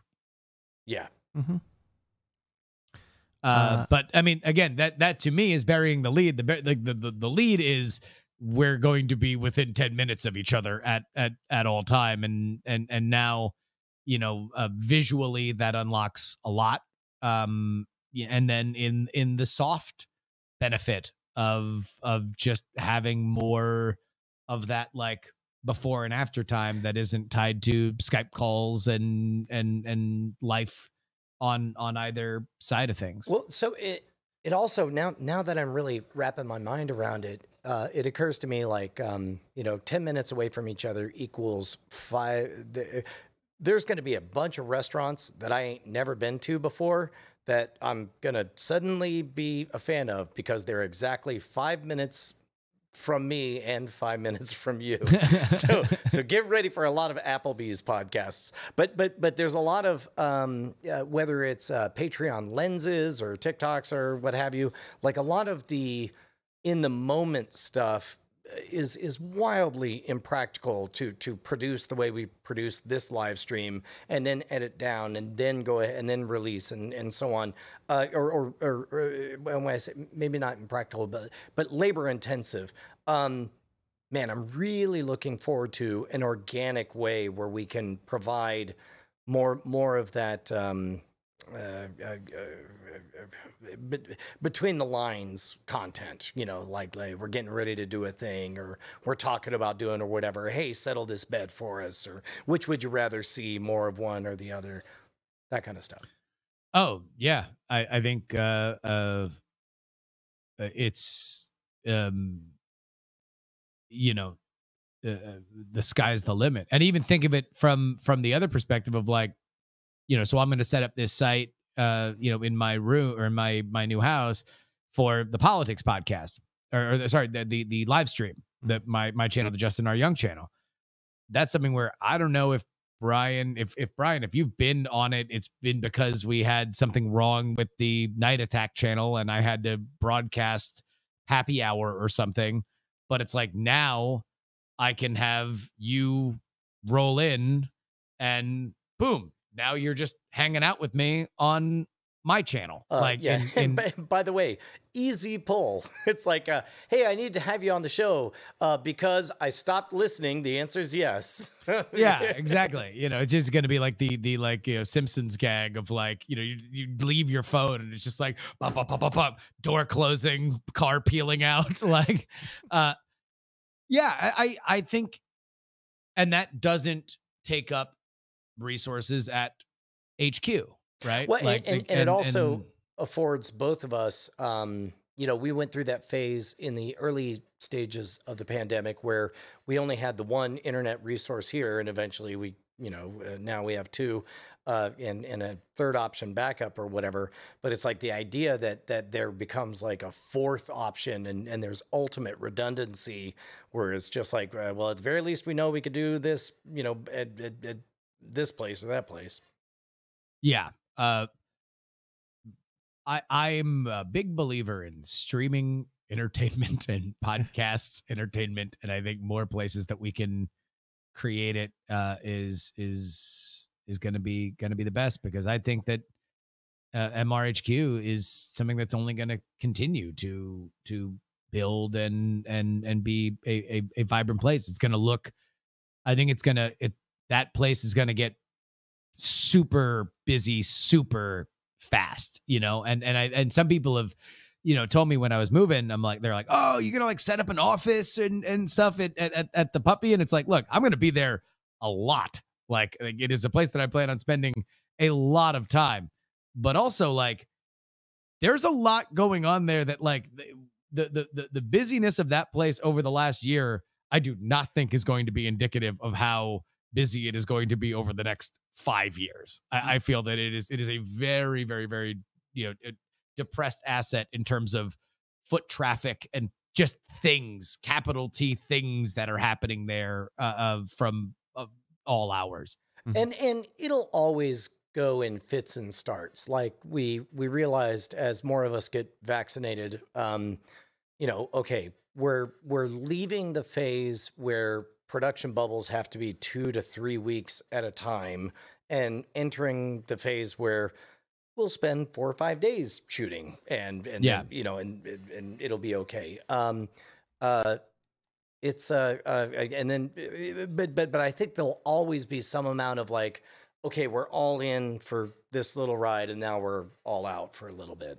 To be honest, it was kind of nice coming in today, and my job this morning was to watch the shows for Spoiler in Time, and it was kind of neat to just be the only person on property for a hot second. Yeah, and who knows exactly how long I'll get to enjoy that. Bigger, the bigger stuff happens, and the more stuff people are staying there, and the more between the guests and the shows and the podcasts and everything. It's like, if you just even think about like, all right, if it was Ollie Oxenfree and everybody came in immediately and you were like had the ability to schedule the people that you would want to schedule for some of the other shows, that's a busy place tomorrow, right? Mm-hmm. Like it's certainly a lot busier than it has been for the last year. Yeah. Wow, that's coming, isn't it? Oh yeah. In terms of advice for your studio space, Justin. Yeah. Do you guys have a Stream Deck? I think you do. Oh, right? we do. Oh yeah, we got a couple. Yeah, I'd say that the thing that I'm kind of going to be start working out next with the Marbles stuff. Once those will go back to being weekly this week. Is the one I got a new larger Stream Deck, which is great because it has more buttons. It has more buttons than I've used on the little one that I had. But the thing, it still doesn't feel like enough buttons, and so I'm needing to work out. Okay, what is the technical workflow of the Marble stream look like? Right, I start with this clip, and then I go to this scene, and then I go to this scene, and then when I do a race, I do this, and I hit these buttons, and if there's I know for me, because that there is a bit of a system, and it's got a very general flow to it, that I'll be able to write down, hey, I hit this and I go this and I do this and I do this, to help just even lay out the Stream Deck. Like it seems like it would not be very important, but especially when if you're doing something meant to be kind of tight and as live, and you're trying to not just be at a control station the entire time. Yeah. Figuring out, okay, how do I lay out this thing when I only have 15 or however many buttons, in a way that's valuable, so I'm not hitting 8 buttons to find the thing I'm looking for. I would say if you haven't already done that with your live stream, what a typical live stream does look like, maybe consider that going line by line and being like, I hit, I mean, very nitty gritty, I hit this button and then I hit this button. I think that's the biggest idea for me with the visual set, is figuring out like, okay, well, first things first, what do I want visually? And I know what I want visually is kind of a version of what I had with the Smoky Back Room set, but filled out and a lot more expansive. I want multiple cameras to shoot that, including like one camera where I can just go to a monitor and like I'm researching stuff and typing it up. And so then at that point, the question is like, all right, well then what is my switching situation? Like, do I have the Stream Deck with me the entire time? Am I going over to it? Because I don't mind for it to feel a little bit like I'm physically switching if I'm physically active in it, but it is a whole rethink of like, okay, well, what are the moves? What do I do? Where do I sit down? When I sit down, does it zoom in? Do I need a zoom in shot? Like, and what amount of flexibility are you going to give up by doing something like that, right? I mean, if you don't have a mouse and keyboard in front of you, you can program in everything you need to do in Stream Deck ahead of time if you have the metal, but you lose a little bit of flexibility in terms of, I want to add a source on the fly. I want to go and add this thing. Exactly. And I don't know how much of that is a portion of what you're doing with the live stream. I know for the Marvel stuff, I generally have all that stuff pre-baked. Yeah, I mean, I think the biggest thing that I would that I go to is I'm not adding sources a lot. Like I'm mostly just talking and then bringing up some web page that has, a visual element, or I'm reading something, somebody's sending stuff, it's breaking news. There's video that has just like broken, so I'm going to that. But again, by and large, it's going to be trial and error. The thing that's going to suck is that, I think certainly the streams are going to suffer for a little bit. And I'm just now, it's like just becoming real that I'm like, oh crap, I'm definitely going to have to like either find a guest host for some of the stuff, or I'm going to have to, we're now no longer in the, like, it's down the road. Now it's in the 2 week calculus of like, oh, I'm like moving states and I'm going to be camping in my own apartment for like 6 days before I drive down to LA, before I drive down to Austin. I would say that having gone through the bulk of that process and continuing to go through the bulk of that process on the Mono Rogue channel, you get a lot of grace. People really enjoy watching, if not growth, transformation. And it's like you go back to like, 3 years ago and we're always shooting in the warehouse and we're doing our best to almost make it look like a set. And then at some point it's like, well, we're in a new spot. And so, there's trees in the background, or at some point we did a whole week's worth of programming, just standing on a giant slab under a blue sky. But I think you'll have more permission to lo-fi than you would expect. Well, and I think for us, I think part of why we've had as much grace is because we've always had a very high level of fidelity. I don't think that there's really been a point with, say, Modern Rogue where it's been like, oh, they moved spaces and it sounds like crap and it looks awful. And episodes are poorly edited. They take 5 years long. Like people probably, I think, yes, people will have questions about what the set looks like and why it's in one place or the other. But I know, like for me, with the move to Zoom, a lot of podcasts that I listen to have moved to Zoom, and we have kind of got a handle on doing remote podcasting, but a lot of people don't, and that has meant that a lot of podcasts that I like suddenly What? sound like garbage. They do sound bad, It's or they like- have trouble. You know, they have trouble, and they aren't taking the steps to compensate for that, right? So Justin, like, if your stream looks like junk, whatever, Yeah. like, you know, you prioritize the most important stuff, and people can put up with a lot of say visuals if the audio at least sounds good, right? They can put up with like the audio's maybe a little. I think audio is super important. The fidelity of that is so important. Audio People is don't think about crucial. it. Lighting can be bad because there's people, Mhm. there's big streamers that have crap lighting.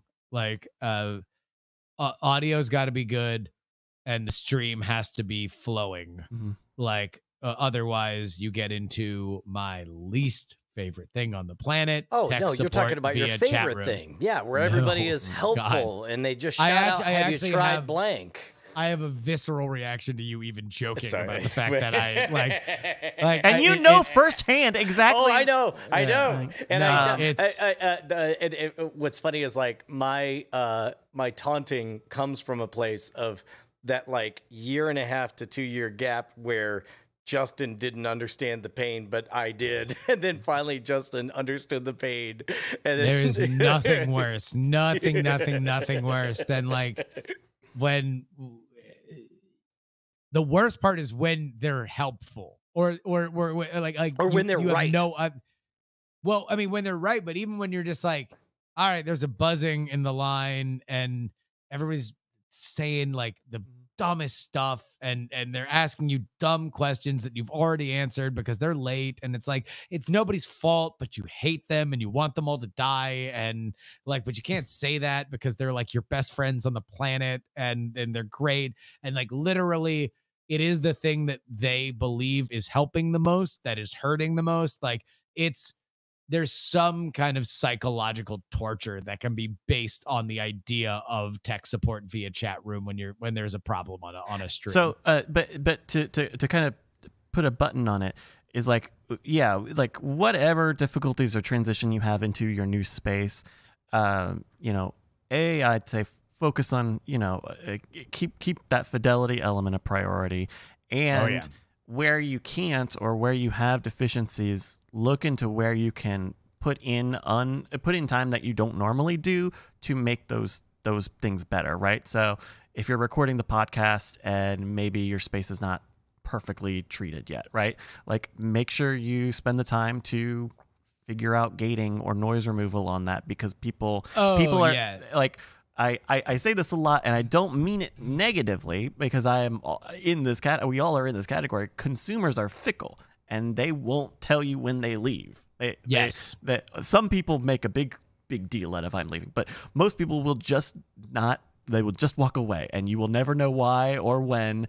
And the fidelity is the worst thing for that to happen on, because a lot of that you can massage, and you can work out as long as you catch it. And that's very tough when you do live to tape or Twitch. But you got to catch it. I think as far as the podcast goes, that's going to be, because I've gotten good enough to do the road shows.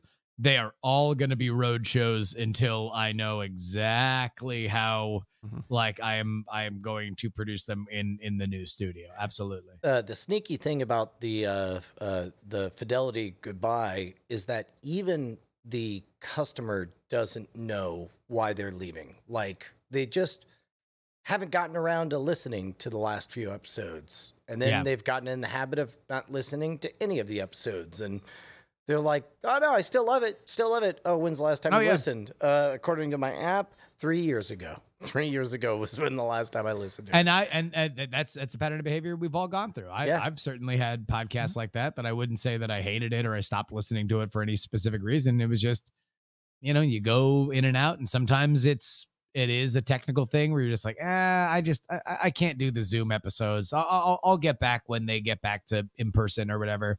But yeah, no, that work ethic is huge. I think we did it. I think that'll do it. Save the world.